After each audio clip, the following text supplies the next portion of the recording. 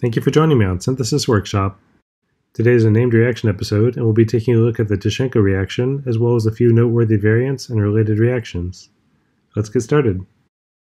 The standard Tishchenko reaction consists of the conversion of an aldehyde to an ester in the presence of a catalyst, for example, an aluminum alkoxide.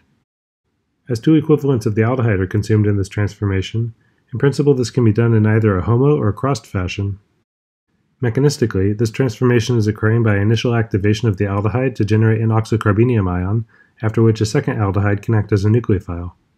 This step generates a tetrahedral intermediate, which can collapse via a hydride shift, which quenches the charge on the oxonium and generates the product.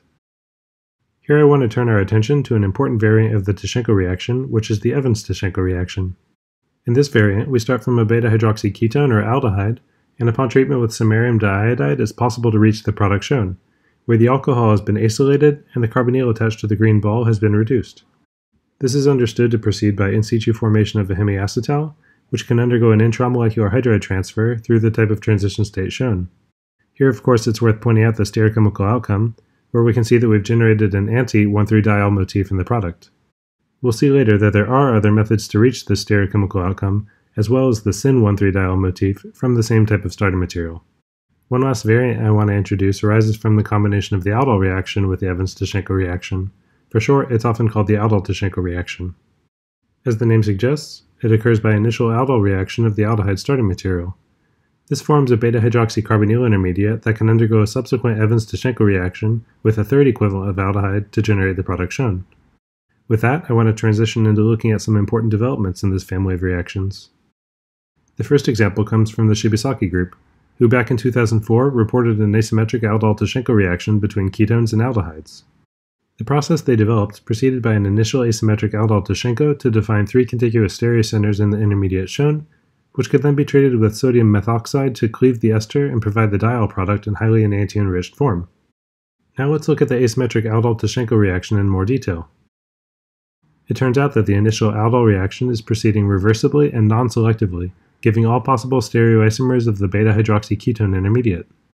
In the next step, a hemiacetal is formed by reaction with another equivalent of the aldehyde, giving an anti-aldolate-derived hemiacetal and a syn-aldolate-derived hemiacetal.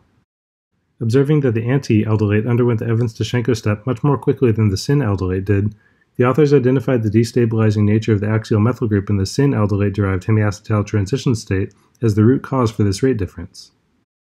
In effect, the authors proposed that their Evans-Tishchenko reaction may be acting as a kinetic funnel to allow selection between the intermediates in equilibrium.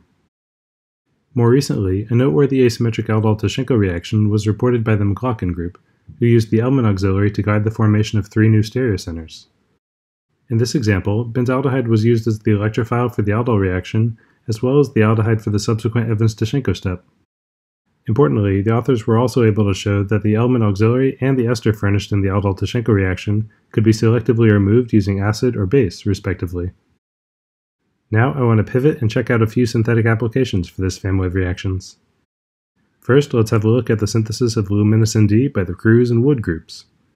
In this key step, the authors used an alpha-bromoketone starting material in combination with the enal in red, as well as formaldehyde, to arrive at the diol product through the conditions shown. This overall process is proposed to proceed by initial samarium enolate formation using samarium diiodide, followed by an aldol or Reformatsky type step using the enal in red as the electrophile. This forms a beta-hydroxy ketone, which could then be fed directly into an Evans-Tishchenko step using formaldehyde. We can see again how in the bicyclic transition state, the hydride is being delivered from the formaldehyde unit of the hemiacetal to the ketone of the beta-hydroxy ketone, marked with a blue circle. That step defines the relative stereochemistry of the 1,3-diol motif. The authors then proceeded to carry out a methanolysis in order to reach the free diol, which was further elaborated to complete the synthesis of luminescent D. Our next example comes from the E group, who showed that the beta-hydroxy ketone starting material shown could be used in combination with an aldehyde to carry out an Evans-Tishchenko reaction in the presence of samarium diiodide. As we've seen before, this process is occurring by a bicyclic transition state, where the hydride of the hemiacetal moiety is delivered to the ketone marked with a blue circle. Looking at Evans-Tishchenko reactions, this key transition state motif is something we see again and again, and is very useful for explaining the stereochemical outcome of the reaction. In the present case, the fragment installed through this transformation was crucial to the structural elaboration that allowed the construction of the macrocycle present in the final target, hoyamide A. Next, let's have a look at the Phys group's approach to enigmazole A. Here we see a beta-hydroxyketone starting material being used with a cheap and abundant aldehyde in an Evans-Tishchenko reaction, which resulted in the simultaneous protection of the alcohol marked with the pink circle, as well as the reduction of the ketone marked with the blue circle. We can envision this happening through a familiar bicyclic transition state motif to arrive at the desired product, which could be used to reach enigmazole A. Here I want to take a short detour to look at the other 1,3-diol motif in the target. In the current synthesis by the Phys group, that diol was established through a reduction with L-selectride, which gave a 3:1 diastereomeric ratio.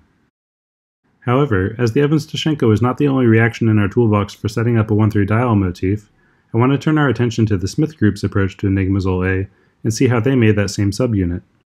In the Smith group's route, they deprotonated a dithiene and used that to open a terminal epoxide, providing a masked beta-hydroxyketone motif.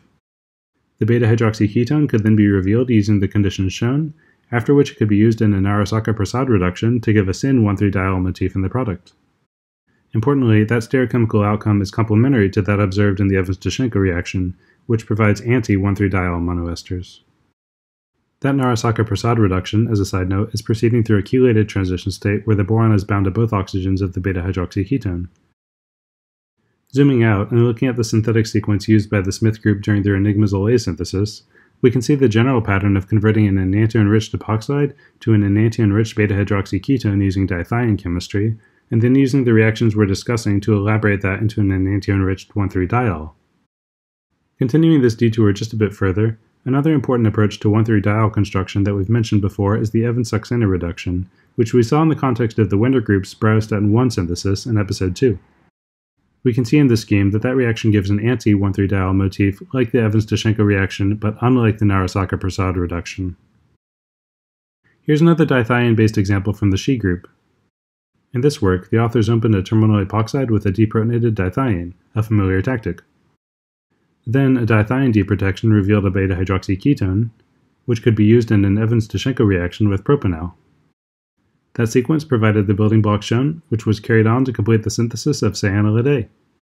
As the final target was put together through a dimerization strategy, the authors were actually able to use their building block to provide 4 of the stereocenters present in the target molecule. Lastly, I want to look at a very unique use of the Evans-Tishchenko reaction in selective functional group manipulations. In their synthesis of 13-deoxytedanolide, the Smith group used the starting material shown and carried out a Perique during oxidation on the terminal alcohol to form an aldehyde, which was used immediately in an Evans-Tishchenko reaction, passing through our now familiar bicyclic transition state to give the ester shown in the product.